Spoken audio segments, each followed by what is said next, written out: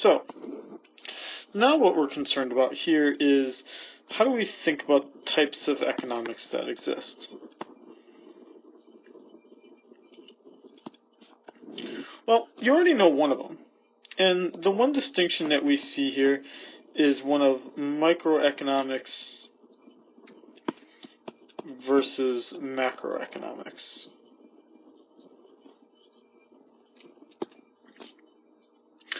And in this class, basically by the title of the course, we can see that we're going to be dealing with macroeconomics. Sorry about my spelling here. You got the idea here, though. Macroeconomics. And in macroeconomics, we are looking at the economy as a whole. We're going to look at the entire country. And we oftentimes will focus on things like how to measure production, how to measure prices, and how to measure unemployment. And those are all things that are basically affecting the economy or the country as a whole. Hence the first part of this, which is macro. In the Econ 130 course, you'll deal with microeconomics. And this would be how individual firms and consumers make decisions.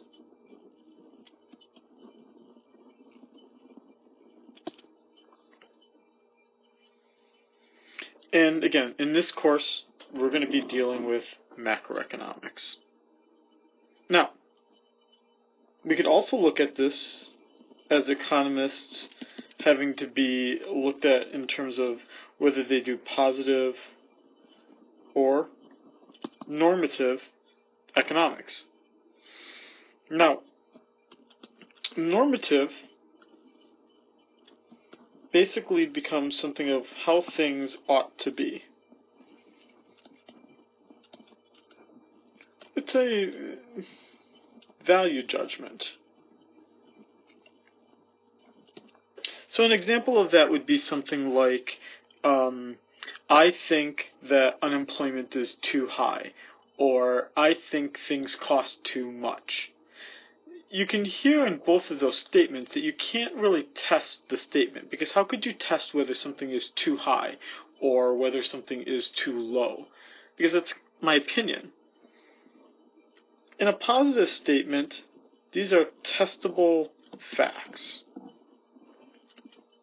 It's either true or not, right? And you can create a test. So if I tell you that the unemployment rate is 8.6%, well, that is either true or false.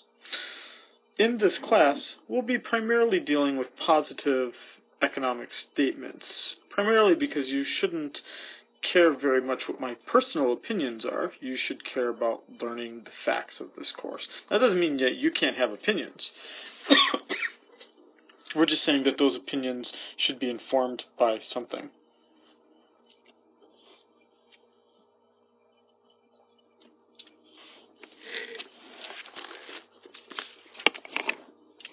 Then,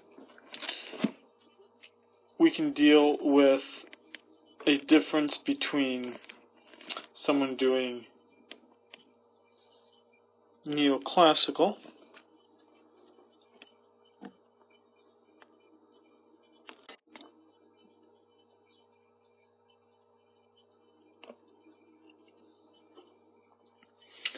Okay, I'm not sure if it recorded this or not. Here's our neoclassical. So again, for neoclassical, these are going to be individuals who are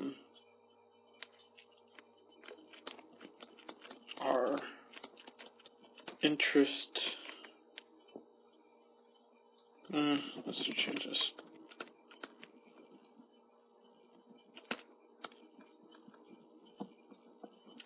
Happiness-seeking individuals.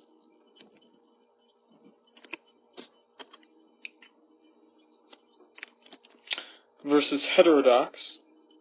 And these, again, for heterodox, these would be people who are, for instance, Marxist. So Marxist, what distinguishes a Marxist from others is that a Marxist thinks that there's always class conflict in the world, and that those who own the means of production always want to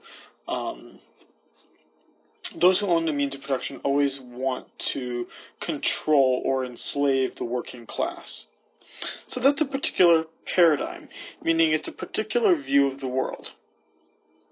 Now, neoclassical is also a certain kind of paradigm. Institutionalists, they see institutions as guiding how economies organize themselves and how they allocate things. Feminists think that there is a male bias in how things are allocated or measured, and that then hurts women. Now, in this class, this isn't me making a political choice here, but in this class, we're going to focus primarily on the neoclassical, and more specifically for this class, we're going to focus on something called the neoclassical Keynesian synthesis, which is what 95% of undergraduate students learn. So it's not really me saying I believe that. I mean, I do believe this, but I'm not choosing it just because I believe it. Rather, we're choosing it because it's what most textbooks are organized around. It's what most students learn. Now, doesn't mean that it's fail-proof and that there aren't some elements of truth in these other theories, but even if you were to take a Marxist course, obviously it's then not dealing with the other points of view. So we have to make some choices here. And in this class, we're going to be focusing on the neoclassical Keynesian synthesis. And then if we think about other kinds of differences between economists, we can see other differences. We can see those who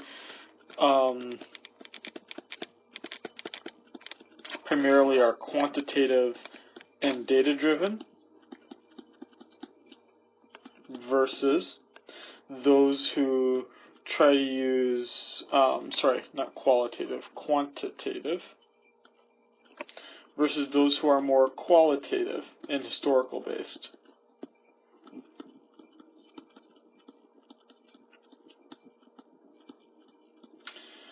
And in this class, we're going to kind of deal with the quantitative data-driven approach.